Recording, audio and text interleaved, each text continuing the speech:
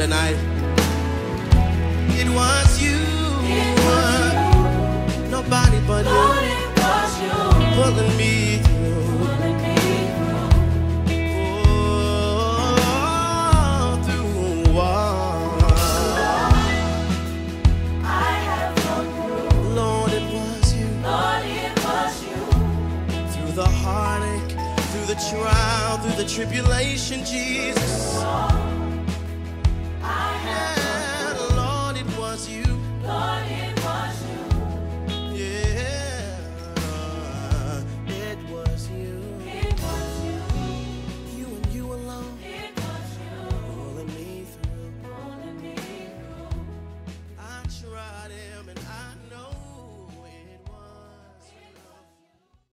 Welcome to the virtual Wednesday edition of Getting the Word Out from the Bethel Baptist Church of Pasadena, California, where John T. McCall is our senior pastor. We pray that our Bible study ministry blesses you greatly. Meanwhile, if you'd like to be a blessing to the Bethel Baptist Church ministry financially, you can do it at bethelpasadena.org. Just click on the Giving tab and follow the instructions. Your support of this ministry is greatly appreciated. Our pastor is coming with an anointed word. Again, thanks for joining us here at Bethel Baptist Church of Pasadena. Welcome in Bethel and all of our special guests to our virtual Wednesday Bible study. Man, that song is true. It's God who's been pulling us through. Whatever you've been through in your life, it was God who pulled you through. And whatever you're going through right now, or will go through in the future, it will be God who pulls us through. Give God a hand of praise today if He's ever pulled you through anything. When I go see the doctor, or when you go see your doctor, and after you've described your symptoms to him or her, the doctor then completes a medical evaluation. And once that medical evaluation is done, the doctor then gives you his or her diagnosis. And you really can never treat a problem unless you first diagnose the problem. Let me say it again. In order to treat a problem, you have to first diagnose the problem. And once you diagnose the problem, the doctor then sets out a medical plan or a medical treatment plan to address your diagnosis. And if the plan involves medication, then the doctor makes a referral to the pharmacist who then gives you their prescription. The doctor gives the pharmacist the medication that he's prescribing to treat your condition, but it's the pharmacist who fulfills that prescription and gives you the medication. But in all of that process, at the end of the day, it's still up to you if you decide to follow what the doctor has ordered. Yes, the doctor can make the diagnosis, give you a prescription for your ailment, but at the end of the day, it's up to you to take the prescribed medication. And right now, in the midst of this COVID-19 crisis and civil unrest and the pain and the protests, the police brutality and racism, people hospitalized and families who've suffered the loss of a loved one, we need a prescription for the troubles presented by this particular pandemic. And there has to be a clear diagnosis of the problem in order for a prescription to be written. And I believe that as believers, if we expect to have a better world to live in, a better tomorrow for our children, for our grandchildren, then that process needs to begin today. We need to make a clear and concise diagnosis of what the problem is, and then develop a treatment plan for that problem. You know, there's so much division, and I'm not sure if we were ever in agreement anyway, but it just seems so obvious now that there's so much tension and disagreement in America, you know, and some friends of mine have called it in these not yet United States of America, But it seems to me that all restraint has been removed from society, and people are feeling some kind of way, and they're not afraid to express how they feel. And even though it may not be validated, it may not even be real, but whatever they are sensing, they're feeling free to express it, to say, as the old folk would say, whatever comes up, comes out. And I believe that's cause for concern right now when any society has restraints removed from the people, or when the people feel like that there are no restraints. And yet, when we look in this society, we have so much in common. But it seems like the vision is the order of the day. And individuality versus community and the common good is now the new standard. And many people seem on edge.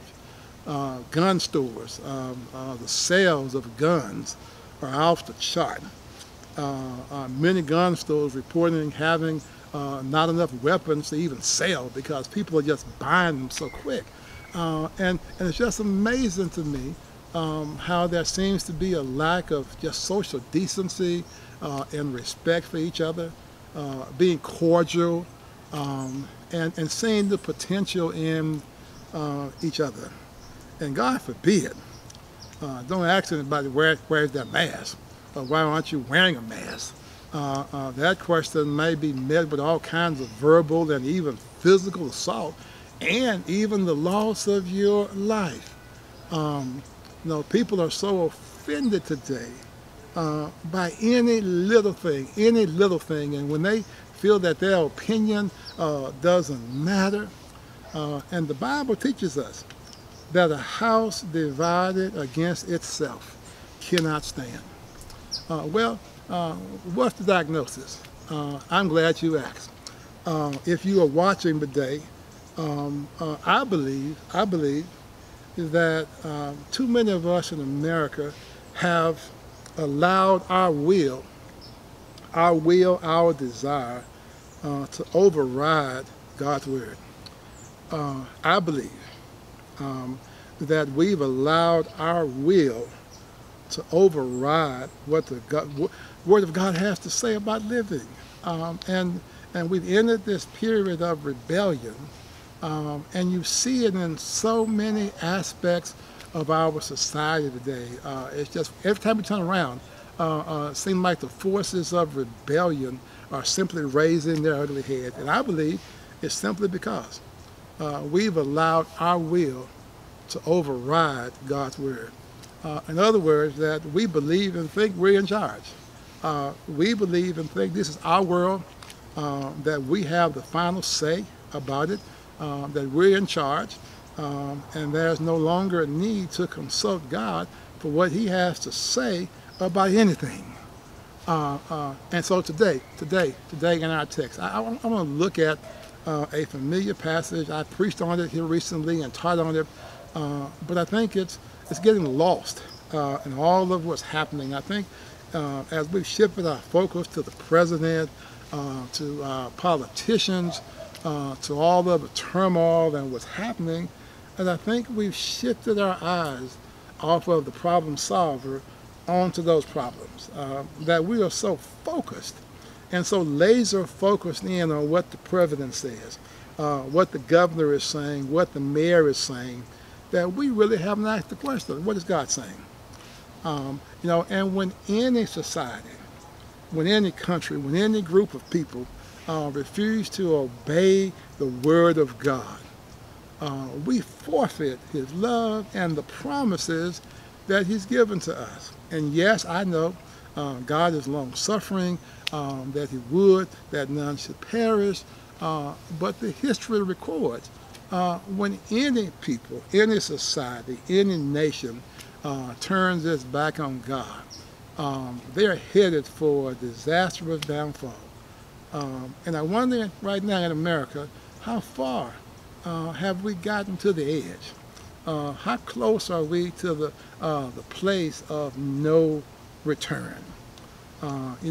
God has promises for us that are time-tested and true. And he says, before one jot or tittle of his word shall fail, that heaven and earth will pass away. And I believe that this is a time where if anybody, especially the people of God, that we cannot allow our will to circumvent what God is saying in this season. When you look around and this COVID-19 virus, how it keeps mutating and changing and has hospitals overloaded and medical professional people overworked, and many of them are now contracting this virus.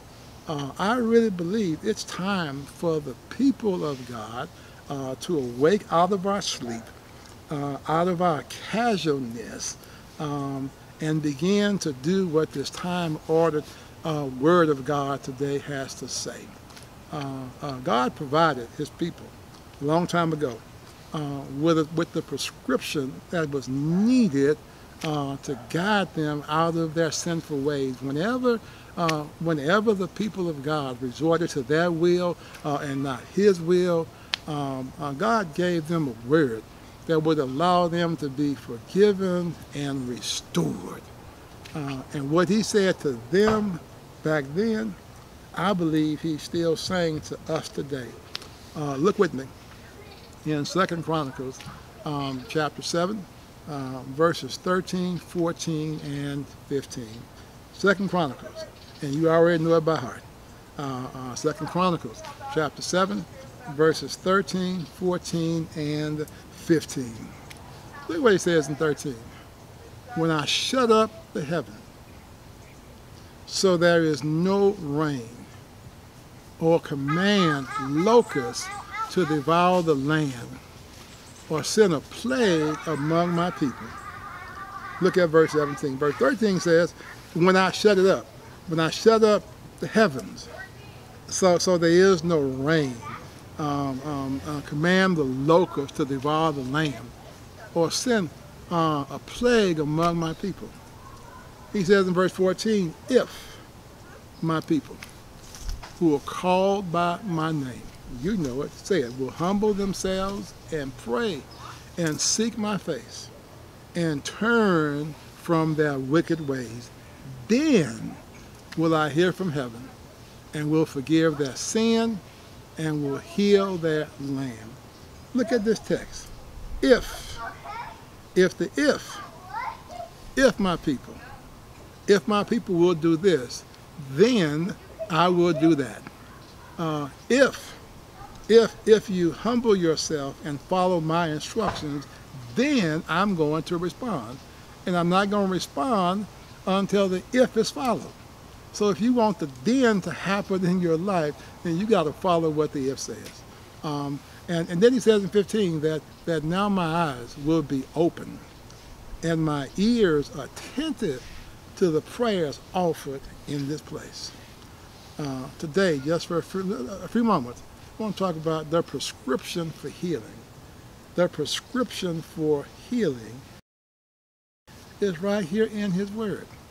In our text today, we see the glory of God falling in the place of worship among the people of God.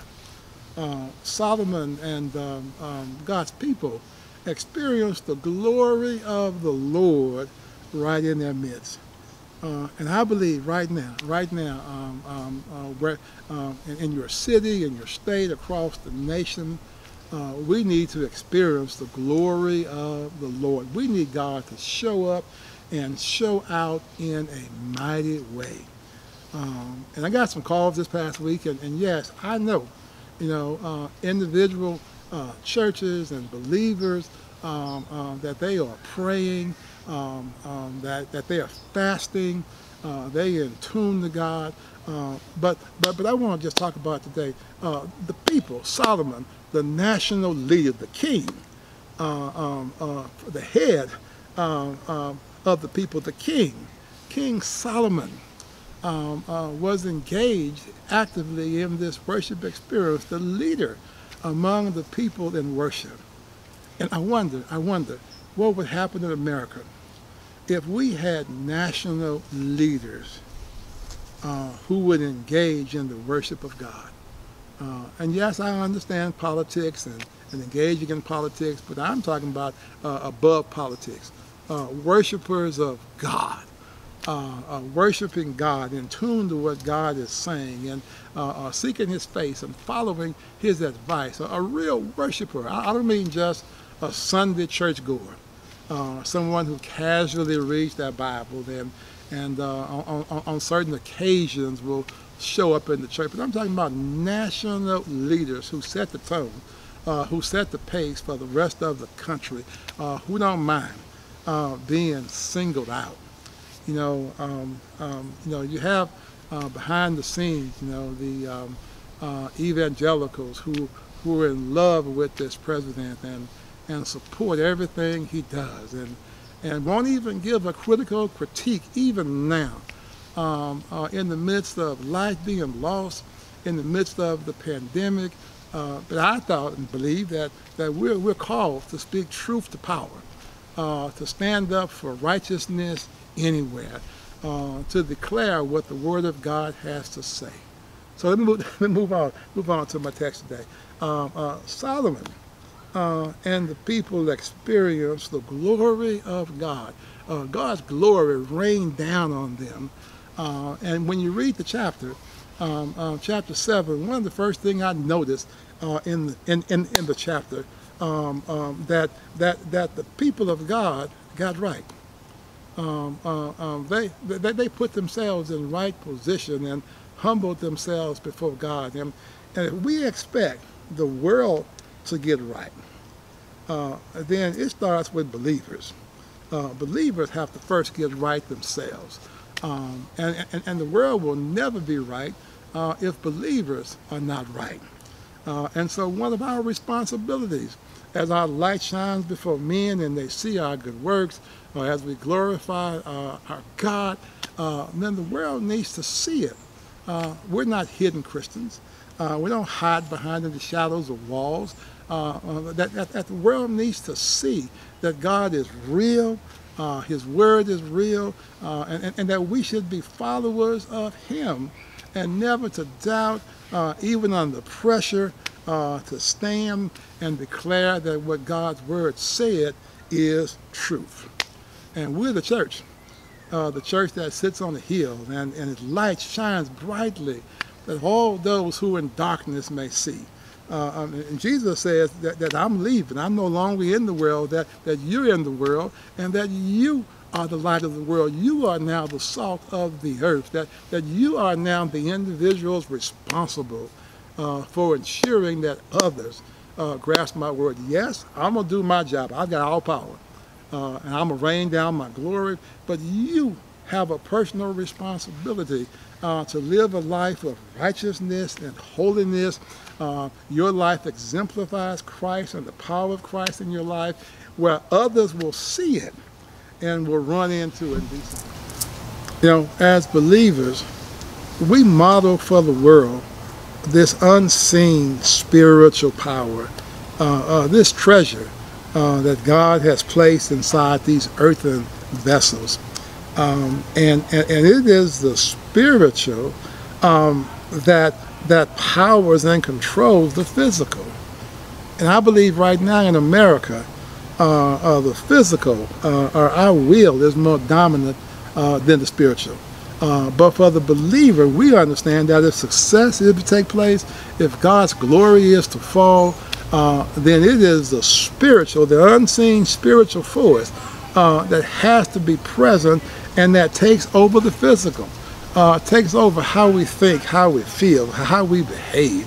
It has to absorb our life, and the spiritual man that's connected to God has to be in control. And we understand that when we are connected with God spiritually, that now it is the Spirit that now feeds our soul. And then our soul is what controls our body. But many of us are operating just the opposite, that our will is out of control, our will is dominant, and our will is not being controlled by the spiritual. And once we become saved and come into the knowledge of Christ and who He is, that we humble ourselves before Him. When we humble ourselves, because we didn't realize our source doesn't come from ourselves. It doesn't come from our intellect, doesn't come from our possessions or our ability or who we know. And you may be blessed with all of that, but you didn't get it because of that.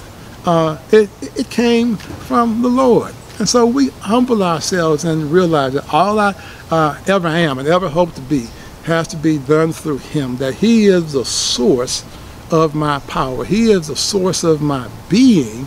And so I humble myself before Him, prostrate, fall before Him, and recognize and realize and admit who God is in my life. The people humbled themselves.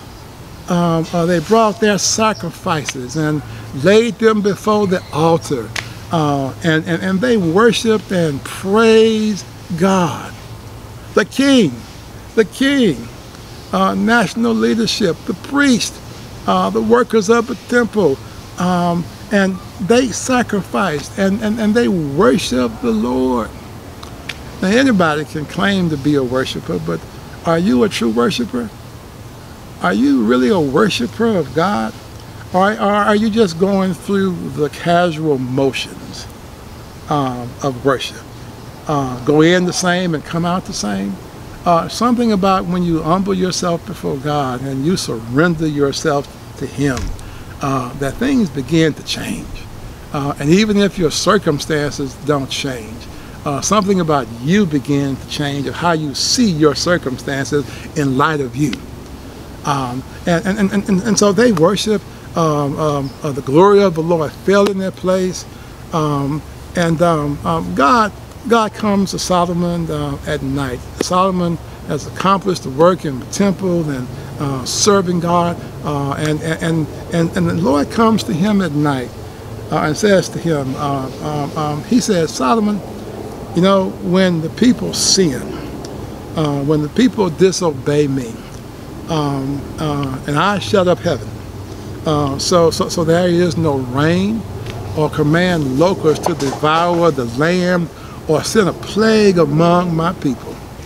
He says, if the people who identify with me, the people who are called by my name, the Christians, the believers, the followers, the saints, the born again, would simply humble themselves.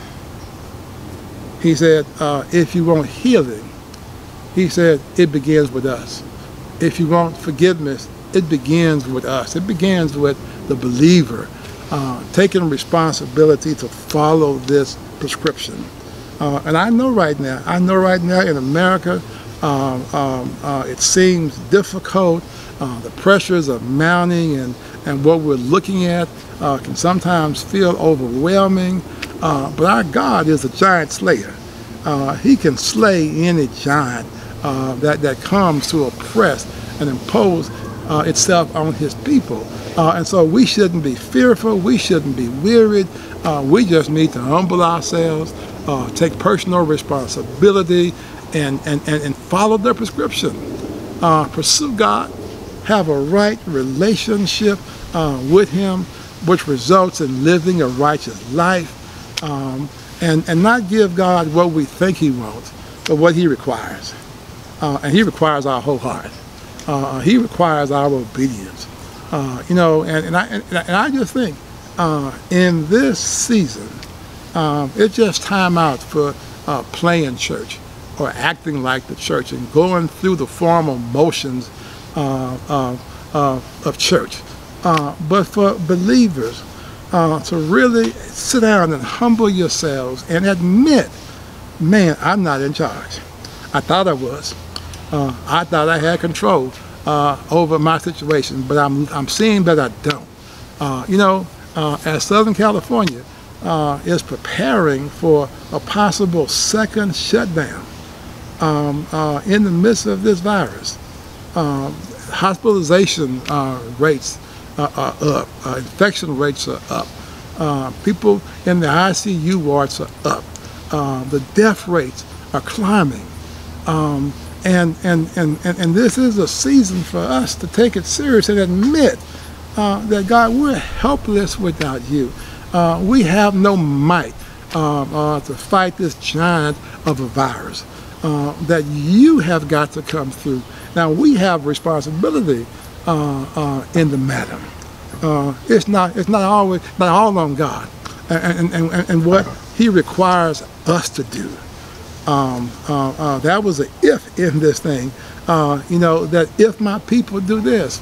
Well, today, what are some of the ifs we need to do? Well, if my people will wear a face mask.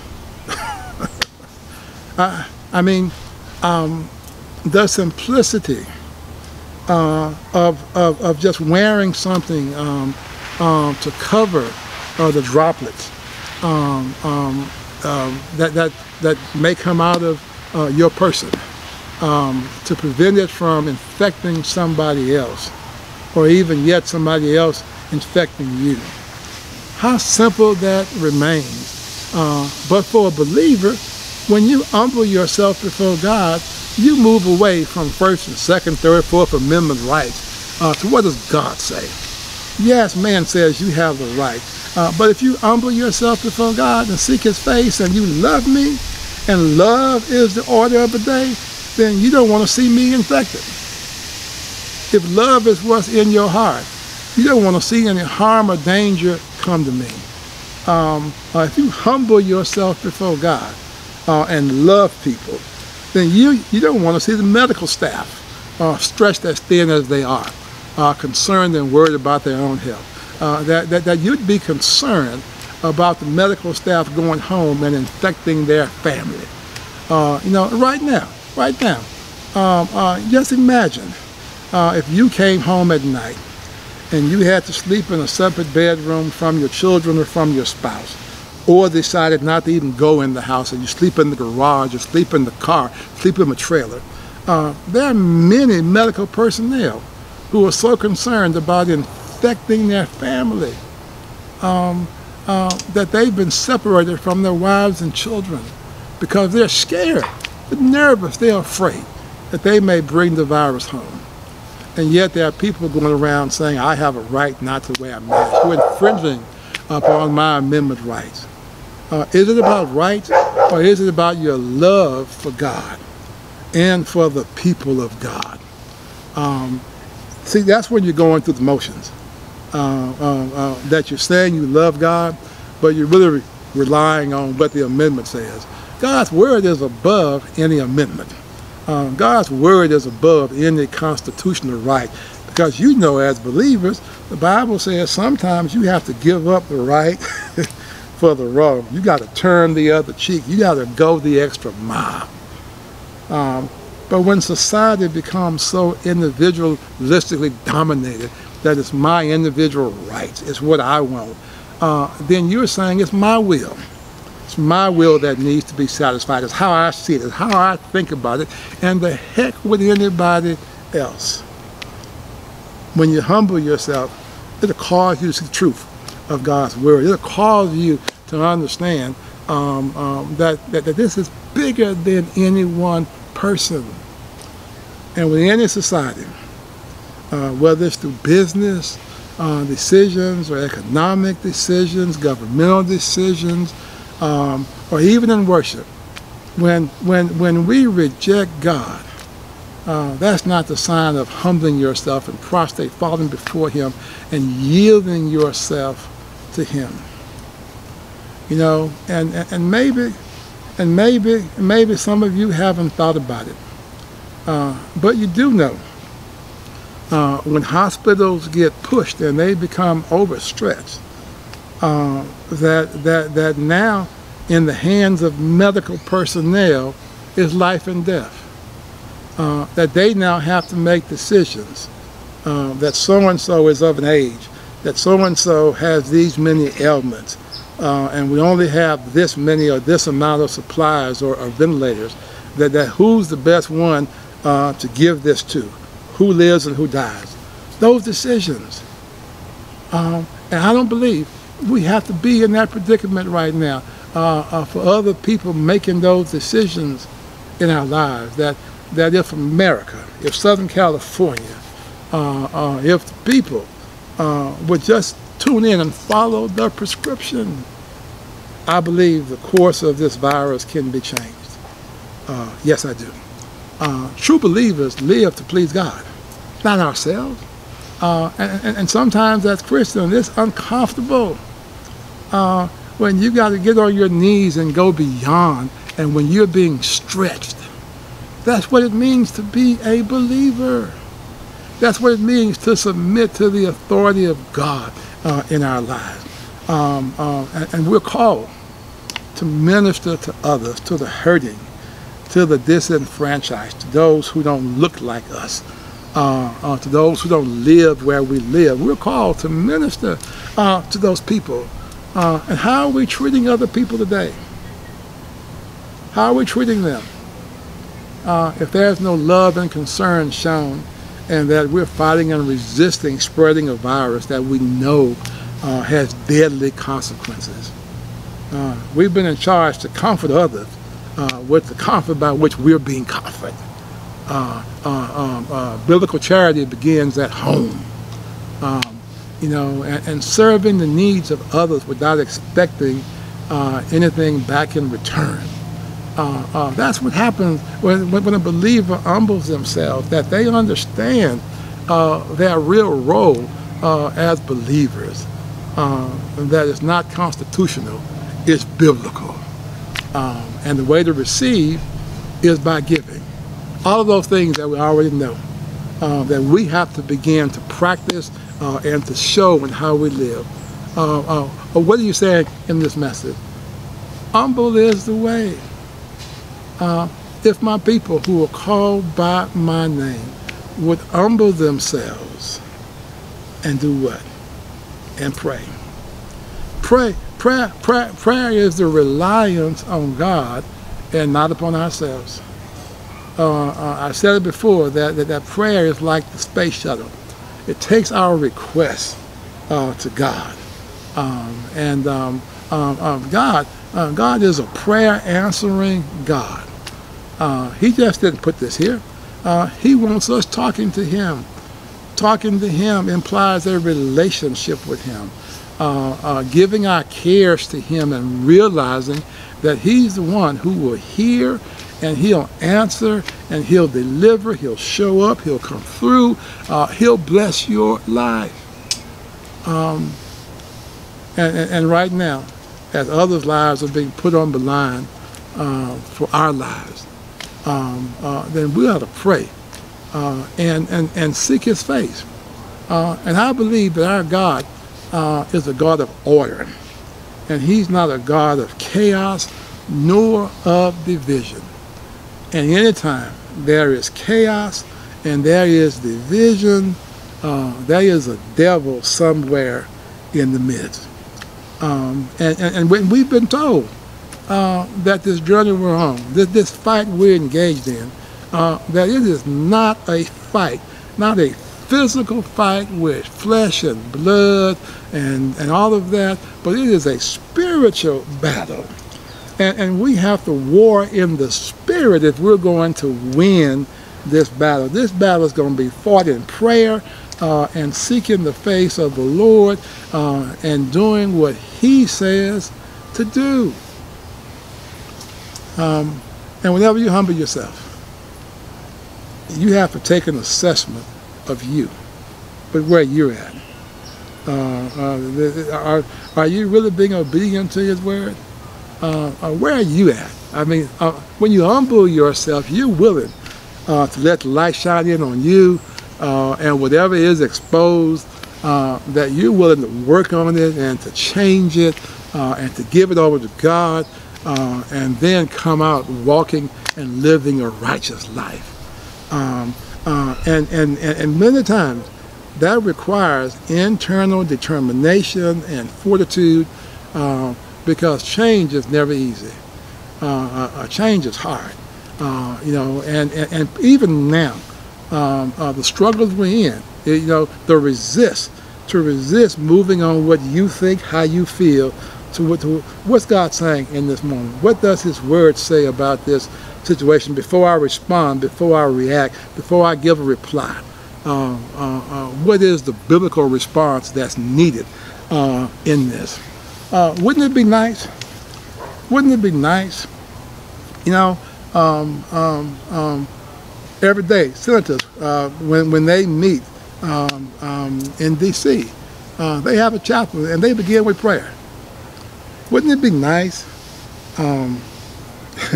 at any of our political events, and then even today, as I watch this COVID-19 update, wouldn't it have been nice today if the president had just said, even if he didn't pray, he said, before I begin with their talking, I want the nation to pause for a minute of prayer. Man. After getting over my shock, I would have prayed then, but I'd have been like, man, he did. He went there. In this season, could it be that God is driving us to our knees?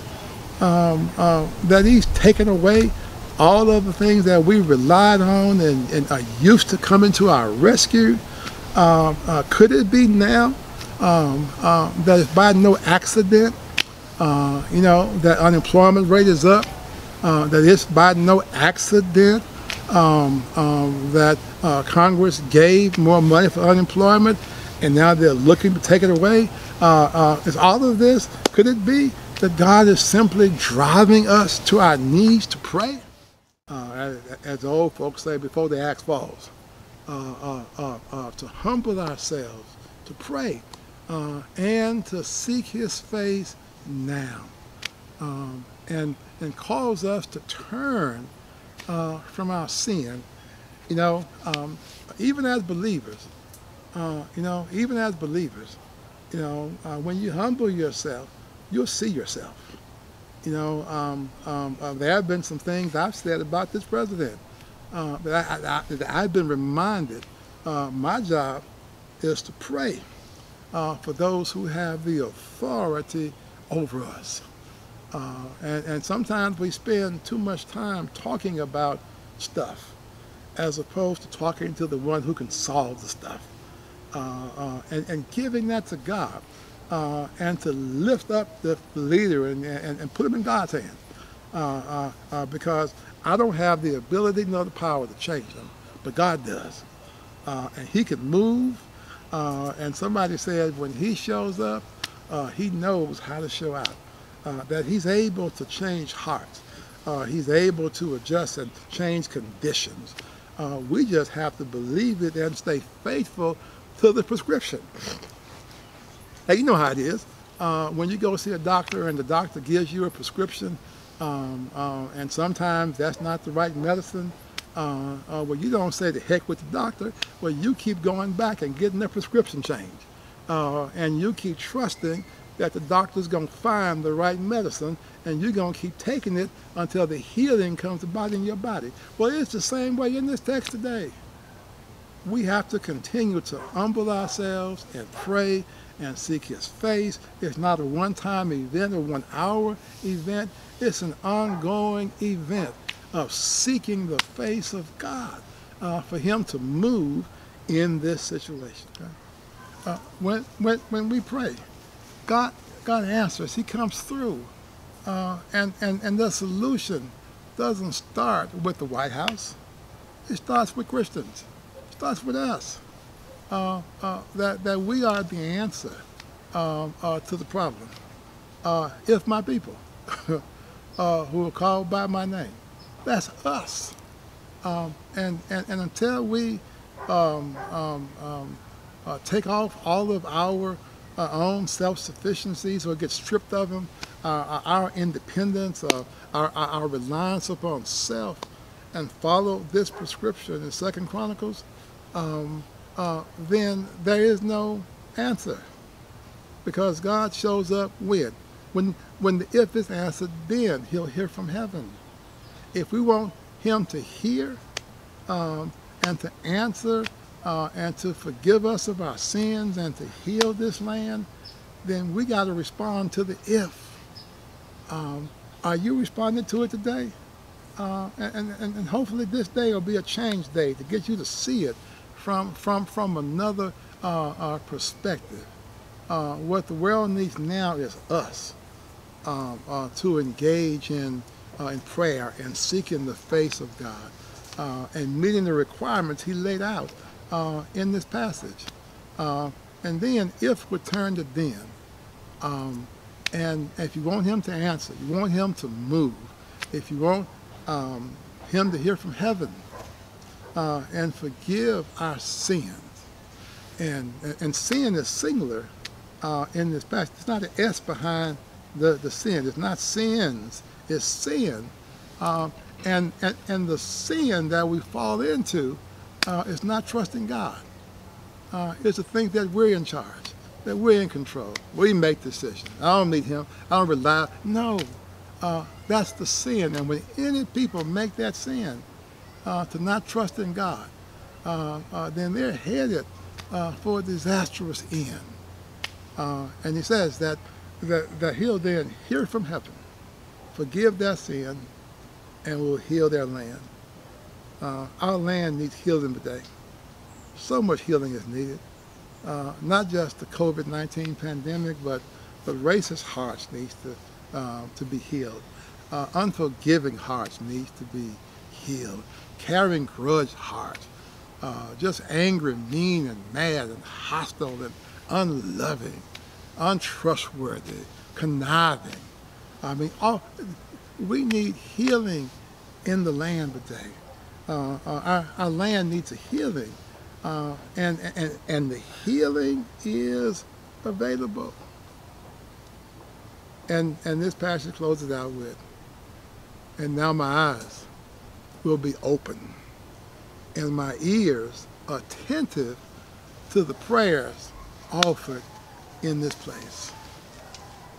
Which says to me, when we humble ourselves and get in the right attitude, right perspective, and look at ourselves and confess those sins in our lives, and live righteous lives, pray to God.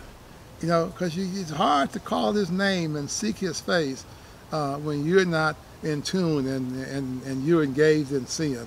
It's impossible that when you're seeking His face, you're telling Him who you are, who He is. I'm in need of you. I have troubles, I have problems, and I need you. I can't solve them, I can't fix it. I don't have the answer. I don't know what direction to take. And if you don't guide, if you don't lead, if you don't show up, if you don't do this, then there is no help for us. I pray you've been blessed today on this virtual Wednesday Bible study. I pray you tune in to the Sunday broadcast after we complete part 2 of Help is Available. Help is available. And I hope on next week, on our next virtual Wednesday broadcast, that we'll continue our critical conversations and talking with healthcare providers about the COVID-19 crisis. But until then, you stay in the blessed place. And I want to close with prayer today. God, how we bless you, how we thank you. We bless your name, and forgive us of our sins as we humble ourselves before you and seek your face. We ask you today to look on medical staff, hospital staff across the nation who are placing their lives on the line to heal others. We pray for their decision making, God. We pray by your Spirit, by your power, that you are the healer. You are the God that healeth us. We lift up those families who are in bereavement right now for loss of loved ones. We pray, God, because you promised to be the God of our comfort. Now comfort hearts today. And God, as we apply your word to our heart, cause us to seek your face and to turn from anything that prevents you from working and hearing our prayers. We thank you for this day. Thank you for the awesome privilege of prayer, and we bless your name. In the wonderful name of Jesus, amen. Thanks for joining our Wednesday night virtual service here at Bethel Baptist Church of Pasadena, California. Again, visit our website for giving information and more. It's bethelpasadena.org. On behalf of Pastor John T. McCall, thanks for watching. If you're ever in the Pasadena-San Gabriel Valley area, we invite you to come in and visit with us at 1972 North Fair Oaks, Pasadena, California. To order a copy of today's message or for more information, log on to bethelpasadena.org or call the church office at 626-794-3136.